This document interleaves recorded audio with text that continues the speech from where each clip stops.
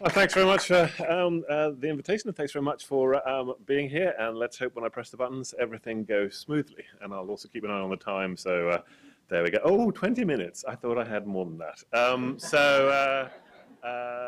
going to press and go straight on. Yes. So what I'm going to try and do, I am really only going to focus on interpersonal violence. If I remember, I will briefly mention suicide at the very end of this this talk, but I'm primarily going to concentrate on interpersonal violence. I'm going to be talking about specific neurocognitive systems that either mediate forms of violence or alternatively, when they're dysfunctional, increase the risk for forms of violence. That's what the main goal. But before I do that, I'm going to be distinguishing between these two primary forms of interpersonal violence. That's reactive and instrumental aggression. So, reactive aggression is frustration or threat-based. Best example I've ever seen of threat-based reactive aggression is a lovely YouTube clip called Man Punches Snowman. If you want to laugh, I would suggest you look it up at some point. Basically, there were these pranksters who were dressed up in a snowman costume on the end of a pier, and when people came up to the snowman would turn towards them. The typical response from most individuals is the primary threat response. They froze or they jumped backwards a few steps. Apart from this one particularly large individual who had the snowman move towards him, and he just reached out and punched the snowman straight in the face. There was no planning going on. There was no reasoning going on. This was just threat, wallop, and the snowman went down. And unfortunately, there was a small child on the other side of the snowman who got squished by the falling snowman, which is unfortunately one of those things that even makes you laugh a little bit more. It's a terrible, terrible moment when you realize that you have inappropriate laughter. But it is a stunning clip. If you want an example of what reactive aggression looks like in a regular context, it's a beautiful example. You also see it in frustration, people not achieving their goals, smashing things in front of them. This is very different from instrumental aggression. Instrumental aggression is the person pulling a gun at you to demand your wallet. The aggression is used to achieve a goal. It's completely different. And we see the difference in the associated disorders. A large variety of mental health conditions increase the risk for reactive aggression, from borderline personality disorder, anxiety, depression, intermittent explosive, it was mentioned briefly just a few minutes ago, childhood bipolar disorder, as well as psychopathy. Very different from that is the fact that there's really only one mental health condition that's primarily linked with an increased risk for instrumental aggression. And that's going to be psychopathy, callous unemotional traits. Now, one thing I really want to stress here before we go on anymore is that both of these are normative behaviors. Reactive aggression is the ultimate response to a threat. Any of us could be made to show reactive aggression. Instrumental antisocial behavior, in some circumstances, may be the appropriate decision to make. Usually, I make this example, if I told you if you stole this device thing, you would receive $100 million. Even though some of you are pretty affluent in this room, you should all want to steal the device thing. I mean, it's a huge gain. There's a few embarrassments of getting it out of the building and maybe you get caught, but the fact is, it's a huge gain. Cost-benefit analysis, if you're not thinking about stealing the device under these circumstances, there is something wrong with you. If, on the other hand, I told you to get that $100 million, you had to shove this device into my eye, hopefully none of you are still reaching for that device. Hopefully all of you are thinking that's too much of a horrible thing to do. And the idea is, what we're going to get onto is that that's really the thing that marks out somebody who's at marked biological increased risk for instrumental aggression, fundamental problems in processing the distress of others. So moving on, system mediating reactive aggression, this acute threat response. One thing that's really nice is, so I should, again, preface this, one of the other sort of major pushes of Tom Insel has been this idea of the RDoC, the idea that we identify biological systems that cut across disorders that become the target. So we're targeting a dysfunctional system that we can hopefully rectify with treatment that may be shown by a whole variety of disorders. And I just showed you a whole variety of disorders at increased risk for reactive aggression. That we can then use as our variable. And so this approach that I'm going to be pushing for you today is heavily influenced by that sort of goal. And what's nice is we can take data from animals, see whether it applies to humans, to really track these things out, and of course have much greater power for when we're trying to develop novel interventions. So we have a basic threat circuitry going from the amygdala through the hypothalamus down into periaqueductal gray. We all have it in this room. Your cats, your dogs back home have it. Even the the mice lurking around in your yard have it. It's a basic mammalian threat response.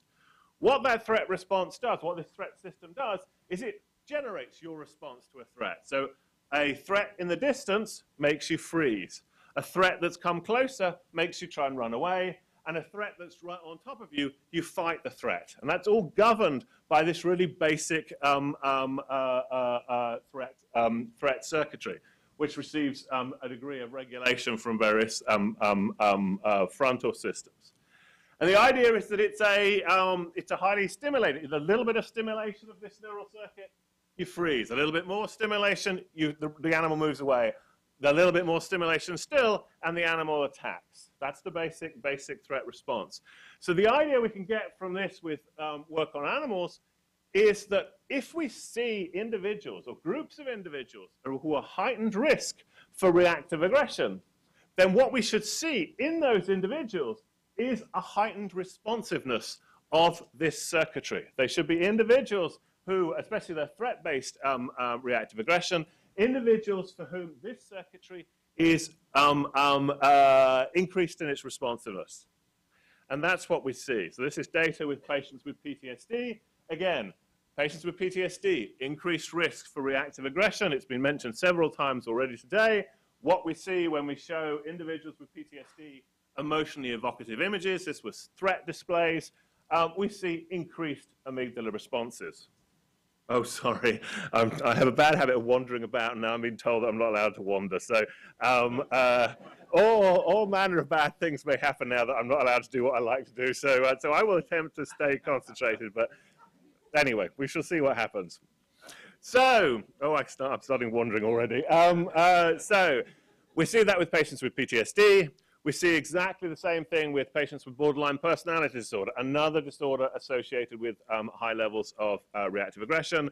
It was mentioned just before intermittent explosive disorder. I could show you the exact same image. Again, emotionally evocative images. Patients with intermittent explosive disorder also show this increased response. One of the things that's interesting about conduct disorder, one of the things that's so problematic about conduct disorder, is that it's a very hodgepodge disorder. We have individuals like this group here who have conduct problems, but they don't have what's going to be, what I'm going to talk a little bit about is callous on emotional traits. They don't have the psychopathic type traits. They have increased emotional ability, increased risk for an anxiety disorder. Those individuals, even though they meet criteria for conduct problems, are showing also this increased risk for increased response within the amygdala to threat-based systems, to threat stimuli. They're, again, ready to show that reactive aggressive response. A couple of things I just want to note before we end this system. We talked a lot about stress. We talked about trauma, neglect. All of those factors, both from human work and very directly from animal work, we know that those factors stress up this circuitry.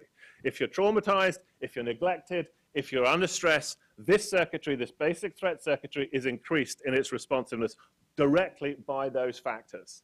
It actually came up briefly in the question before. I'm not going to mention today much about emotional regulation, primarily because it's not a direct factor. But obviously, if you have this problem and you have problems of emotion regulation, then you're not going to be able to bring the circuitry down. You're going to be more likely to have a rage response or a reactive aggressive response in the future. And I didn't really mention any detail, but frustration also activating the circuitry. So that's the first of these systems. This system critical for mediating reactive aggression in healthy individuals as well as in patients. But obviously, if this circuitry becomes overly responsive, then we see the problem. Second system, when dysfunctional, increases the risk for instrumental aggression. And that's really going to be this empathic responsiveness that I alluded to when I told you about the example of using the device as a weapon against my eye. Clinically, the way that this manifests most directly is in these things called callous on emotional traits, manifesting in DSM-5 as low prosocial emotions. and basically a lack of remorse or guilt, lack of empathy, lack of attachment to significant other individuals. The circuitry we're talking about is really primarily the amygdala and its way of talking up into a ventral medial prefrontal cortex. So the amygdala is critical as well as being an input to that basic threat circuitry. The amygdala allows you to learn about the goodness and badness of things. If I show a fear reaction to something, you will avoid that thing in the future. If I show a sad reaction to something you've done, you're more likely than not going to do that action in the future. The amygdala, if it's damaged, prevents you from doing that type of learning. So the amygdala, in other words, is absolutely critical for basic socialization. Basic socialization, you know, the child hits the other child and you say, look what you've done to the other kid. The other kid's really miserable. They're really upset. Imagine how you would feel in that circumstance. Classic socialization techniques that have a whole 30, 40 years of data showing that they are effective in increasing guilt levels and decreasing levels of antisocial behavior. The trouble is, if you have dysfunction in this type of circuitry, then you cannot take advantage of socialization, the best socialization available for allowing more appropriate behavior in the future. And what do we see? If we look at these youth with conduct problems and these callous unemotional traits, what we see is this profound problem in responding to this classic distress cue, the distress of other individuals, the fear face of other individuals, reduced amygdala responsiveness. Similarly, if we look at pain stimuli, here's somebody who's got their hands squished in a door versus neutral reactions with objects. Again, what we see, particularly when we're empathizing with somebody else's pain, is this marked reduction in the amygdala and in other structures, the marked reduction in the amygdala's response to the pain of other individuals. And again, if we went back to that sample, here we have conduct problems with the anxiety-related issues, increased response to threat. That was the image I showed you before. This population who have these callous unemotional traits, a marked decrease responsiveness to the distress cues, the threat, the fearful faces of other individuals. And in fact, there's a huge now, or relatively robust literature across labs showing problems in the amygdala's response to these distress cues, as well as showing profound problems in the recognition of these distress cues, primarily the fear of other individuals and the sadness of other individuals. It's not necessarily general. The recognition of anger, the recognition of disgust appears to be intact in this population. So again, we have this system that allows you to be responsive to the distress of other individuals, and that's so important because it allows you to learn that things that harm other individuals are bad. You associate, just because you see the distress of the other individual, you see their fear reaction, you see their pain, you see their sadness, you learn that that's not something to do. The healthy individual learns that that's not something to do, or is a bad thing to do. Dysfunction in this circuitry means that you don't learn that. You're less bothered by actions that harm other individuals. And when I'm using my marker example, if I'm trying to get people to imagine what it might be like to be an individual with callous unemotional traits, when you thought about the marker stealing example, might be similar to the way an individual with, well, certainly strong levels of callous unemotional traits would think of interpersonal harm. Much less bothered by the whole idea of causing pain to another individual. Much more able to do it. Third of these systems that are responsible for reward and punishment-based decision-making. These systems aren't related specifically to callous unemotional traits. They seem much more of a problems in this circuitry seems to be much more prevalent across conduct disorder, cross-conduct problems, irrespective of the level of callous unemotional traits. And you certainly see issues with respect to substance abuse populations in some of this types of processing as well. I'm only going to very briefly cover it. Again, I've taken these things out, but of course the amygdala is massively interconnected to these two other structures, ventral medial prefrontal cortex and caudate, that make up this integrated circuitry that's so important for regulating behavior. Basically, you can get it. This paradigm I'm very briefly going to describe to you is exactly the same paradigm, or almost exactly the same paradigm that's been used with rats. So in other words, we get very nice translation from rodent data to human data to really increase our specificity of understanding what's going wrong in patient populations. What you have is stimuli that come up, and you can either choose to respond to those stimuli or not. If you respond to the stimuli, then you'll either get a reward or you'll get a punishment. You'll win $5 or $1, or you'll lose $5 or lose $1. So you're basically, any of the stimuli can get you a reward or get you a punishment. The difference, though, is that the good stimuli, more often than not, will get you reward, and the bad stimuli, more often than not, will get you punishment. There's only 4 stimuli to learn about. It's a relatively simple task, although people do struggle to do it. And the thing about it is, as I said, it's directly identical to a rodent paradigm where the rat has to deal with smells. Some smells, good smells will mean, or good smells in this context will mean if the rat responds and presses a bar when the smell is present, they will get reward. If it's not, then they will get withholding of reward. So directly applicable to the allowing translational work. Now, there's 2 critical things. First off, when you're learning, you have to really be sensitive to when things have changed. If I just hand you $1,000 right now, I'm not going to do it, but if I was to hand him $1,000, right now, I know what his brain would do. He'd have a massive dopamine surge, because the calculation would be, what on earth, and what the brain would be trying to sort out would be, what on earth I was not expecting to get $1,000. I have just now got $1,000.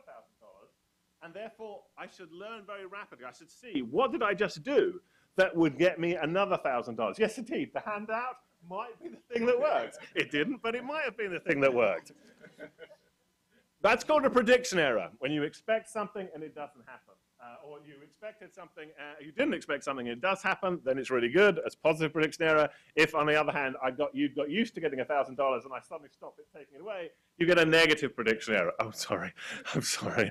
I knew it was going to be trouble when you said that.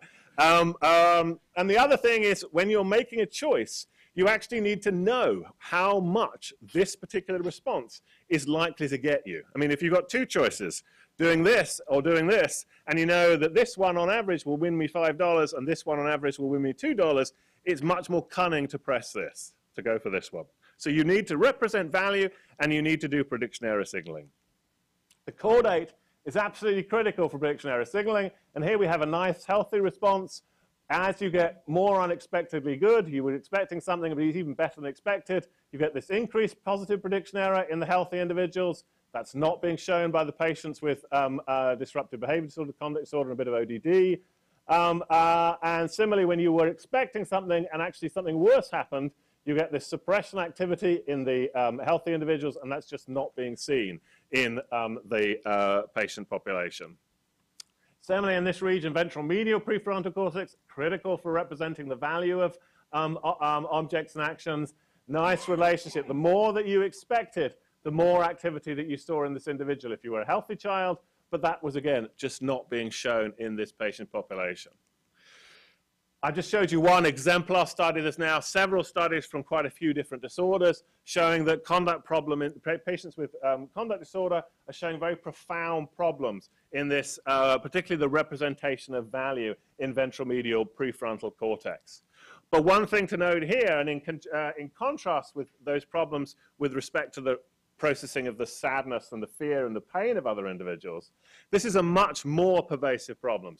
Patients with substance abuse have problems in this decision-making architecture.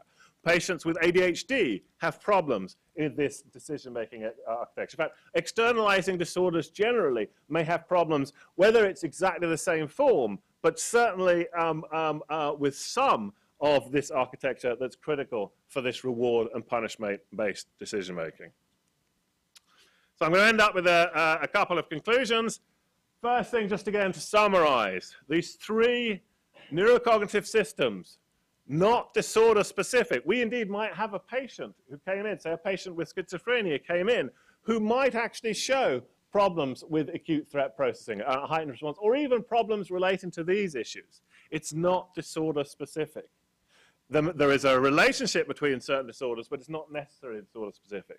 We have an acute threat response. If that gets overly responsive, then the person is more likely to have a rage, reactive aggressive episode.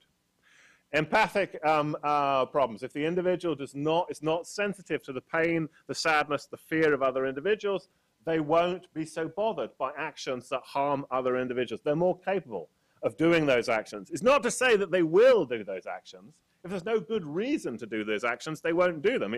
But the fact is, if there's a choice, I have no money in my pocket, that person looks like they have money in their pocket, I'll hit them to get that money, they're more able to make that choice than the individual who has a greater response to the distress of other individuals. And then we have these profound problems in reward-based and punishment-based decision-making that have these more pervasive problems with externalizing disorders. Why I like this is because it gives us a better window into understanding some of these other factors that are around. So when we're thinking about the role of stress, trauma, and neglect, we can immediately go to animal work, which shows that what stress, trauma, and neglect do is they increase the responsiveness of that basic threat circuitry. And in fact, in human work, we can see that all of those variables are pretty well selectively associated with an increased risk for reactive aggression. So we can go from the animal data to the human data and see indeed that it all follows through quite nicely. Issues of poverty.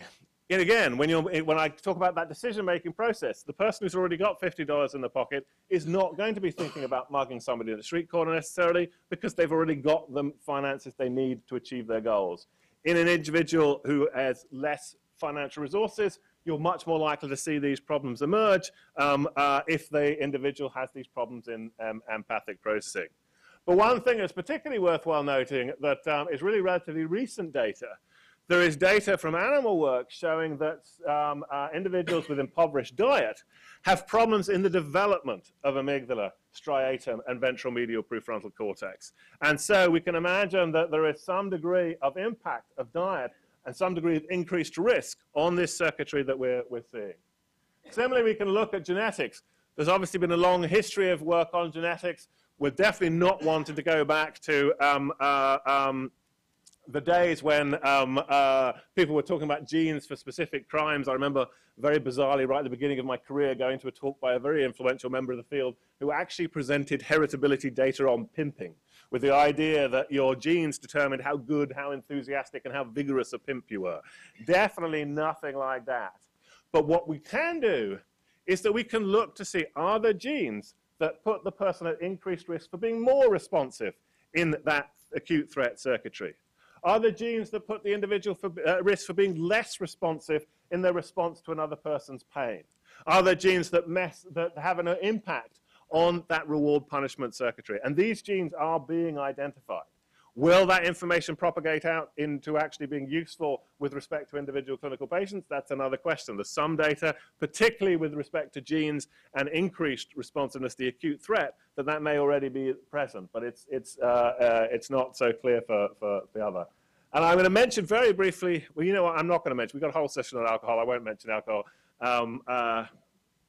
Actually, now I can't help. Well, the interesting thing about alcohol is it seems to, I know, I'm sorry, it has a very interesting effect in healthy individuals of reducing your response to the distress of other individuals. It also messes up some of that reward punishment-based decision-making. It almost looks to me, at least when I look at the literature, and of course, it looks to me like it induces some of these fundamental problems, or something similar to the fundamental problems that we see in that callous unemotional group, a very unempathic, decision-making impaired individual. And now I really stopped, and I'm sorry if I ran on a little bit. And hopefully I wasn't too fast. I have a bad habit of being fast.